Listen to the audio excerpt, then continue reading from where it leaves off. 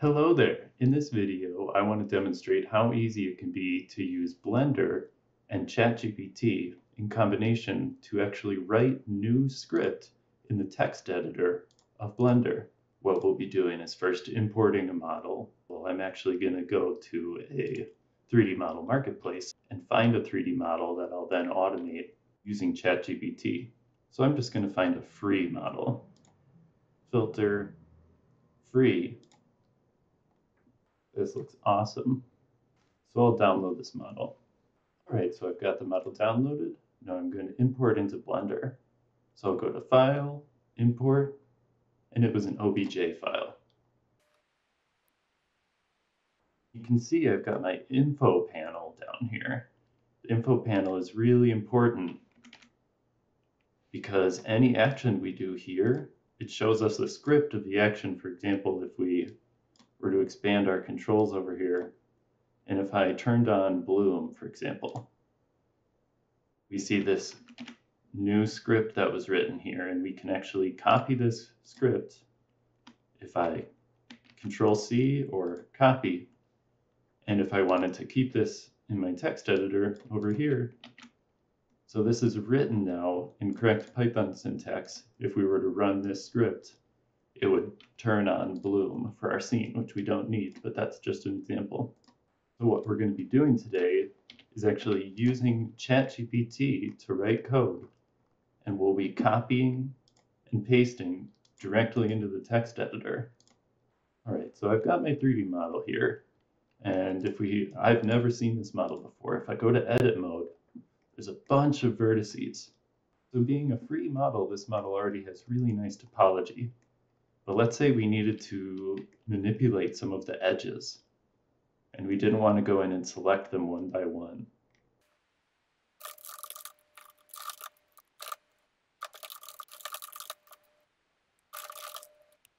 So let's see here if we can get a script that will select all of the edges that are longer than average for this mesh.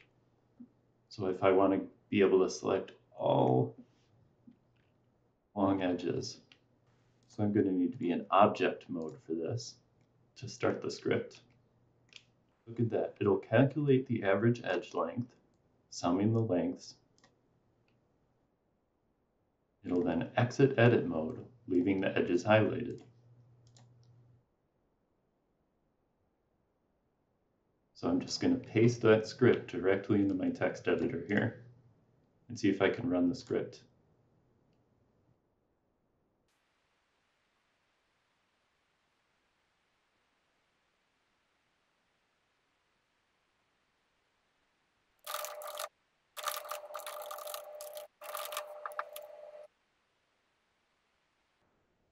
So I received an error here about edge length and how it isn't automatically assigned as an attribute to an object.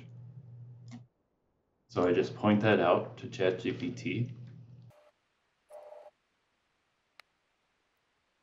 So I'm going to copy that code, paste it into my text editor. I'll select my object so that it's active, run the script.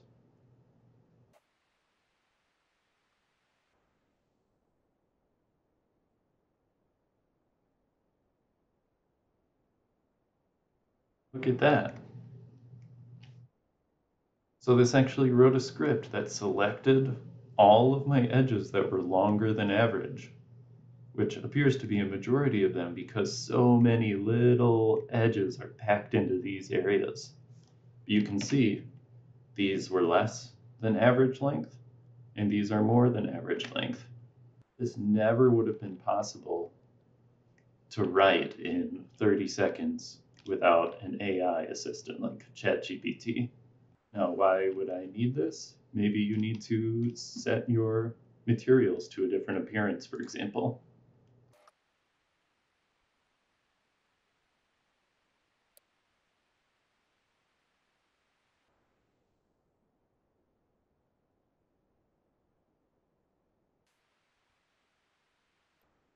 Look at that. So within seconds, I was able to select all of these tiny little areas on the airplane and color them with a different texture.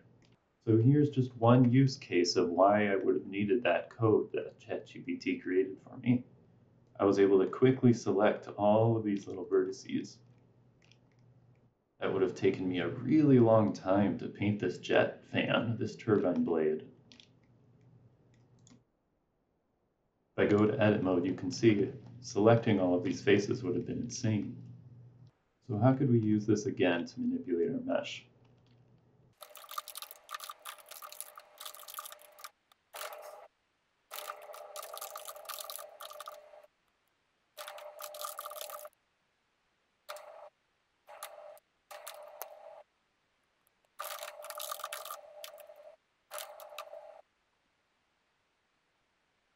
So let's see if it's possible to animate our object as if it actually is realistically traveling like a spaceship. I'll go again, copy, paste into our text editor.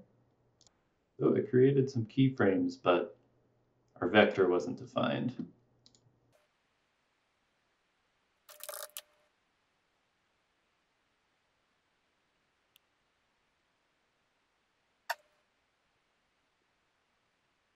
So we've literally created a random flying pattern out of all of these keyframes. See that the pattern is indeed random.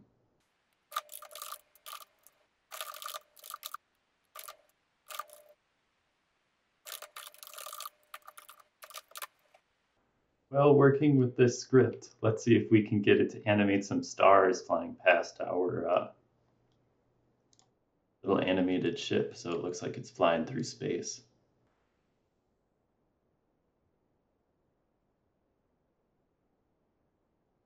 So we can see that the script did indeed place our little spheres. So I hope I showed you something new today. If you did, be sure to like, comment, and subscribe. Otherwise, I hope that you can find ways to change your Blender workflow or any other program that takes script, because using AI to help you write script can really change what becomes possible. This is really inspiring.